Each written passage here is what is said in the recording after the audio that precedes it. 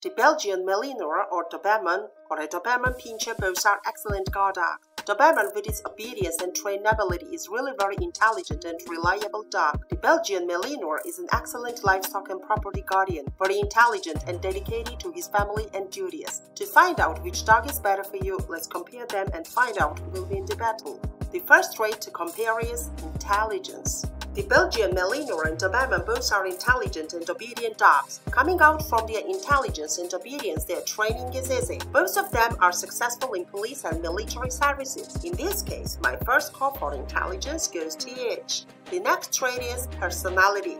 Doberman is very loyal, loving, and fearless, but not so much friendly with strangers. Dobermans are working dogs and they need to be occupied most of the time. With right training and socialization, Doberman is very friendly and well-bred dog. Doberman bonds with one owner. The Belgian Malinois is an alert, well-built dog. It strongly bonds with its owner. It's very energetic and can spend hours exercising. Previously, they used to herd livestock. Today, they are excellent guard dogs. My second score for personality goes to each. And what is the next trait to compare? Tolerance. Doberman can't stand loneliness for a long time. They may develop separation anxiety. They prefer to be around their beloved owners. As for Malinois, it does not like loneliness and he may also develop separation anxiety too. My third score for tolerance goes to none of them. The next thing to know is exercise. Both are working high-energy dogs. They need daily exercise and mental stimulation. If they don't get a daily portion of exercise, they may become destructive and annoying. But Doberman sometimes may become a couch potato, while Malinois wants to be active all the time and needs more exercise. My fourth score for exercise goes to Doberman. And the next is grooming needs. Doberman has short and thick double coat and sheds moderately. The Belgian Malinois sheds moderately too. In this case, my fifth score for grooming goes to each. The next thing to know about these dogs is socialization.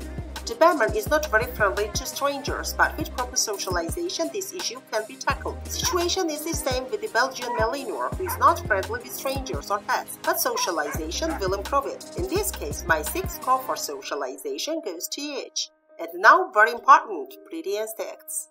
Fighting and protection instincts are high in both dogs. Herding instinct is high in Malinois and below average in Doberman. Prey drive instinct is average in Doberman and high in Malinois dog. Hunting instinct is below average in both dogs. My seventh score for instincts goes to the Malinois. And now let's compare bite force. Belgian Malinois' bite force is 195 psi. Doberman's bite force is 305 psi. My eighth score for the bite force goes to Doberman.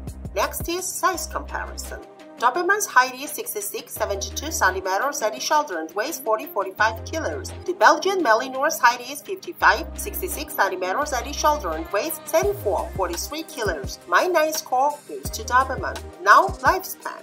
Doberman's lifespan is 10-13 years. The Belgian Malinois lives 10-14 years. My 10th score for lifespan goes to the Belgian Malinois.